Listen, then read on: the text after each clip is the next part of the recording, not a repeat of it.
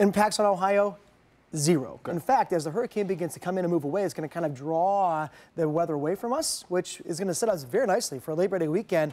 Temperatures are going to be cooling off briefly, as you'll see in the forecast hour by hour, but then warming right back up just in time for Saturday, Sunday, and Monday. Hour by hour today, a little bit of high overcast, some of those thin cirrus clouds, and certainly not the kind that produce any precipitation, and occasionally getting a little bit of sunshine through, so no complaints this evening. Temperatures are riding right around 80 degrees. The dew point very comfortable. 53. I would take those two numbers any day of the week, 80 over 53, and we're carrying a light breeze out of the west at about 5 miles an hour. So a very comfortable evening. Walk the dog, may want to cut the grass or just sit in the back porch and have a glass of iced tea and relax. Anything you've got going on this evening, you're going to be just fine. Numbers a little cooler, relatively speaking, by a degree or 3 outside of Columbus, but everybody ending the day on a very comfortable note. But enjoy it, because we get through the next couple of hours, we're going to see some changes coming. One of the things I noticed today, just how the watery eyes and the runny nose, the weeds are growing like crazy with the weather we had last week, and then the cool nights in the afternoons and the sunshine. The mold is low and the grasses are low, but I expect the weeds to be a problem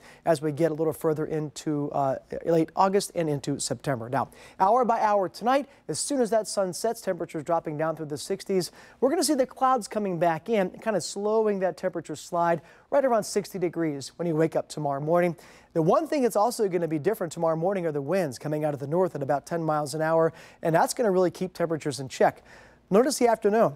71 degrees by 5 p.m. We're 80 right now, so in a relative sense, about 10 degrees cooler than we are today. For tomorrow, that's going to set the stage for a cool midweek. Hour by hour for Thursday, another cool start. Yeah, those are some 40s out there, but watch how nice Thursday ends. We're going to be right around 70 by lunchtime. Still a bit breezy, but wall-to-wall sunshine expected, and a real nice finish on Thursday afternoon. Temperatures in the low to mid-70s. So once we turn that corner tomorrow, we're gradually going to see improvement all the way into the weekend, and that includes another, for the third week in the row, Dom Taberry, another nice night for Friday football. Warm at tailgating, 80 degrees. Kickoff 7 p.m., 78, and then as you're rounding out the game, 73 degrees by 9 p.m. Now, here's the details into the weekend. Tomorrow, just a very slight chance of a shower north and east, 20% chance.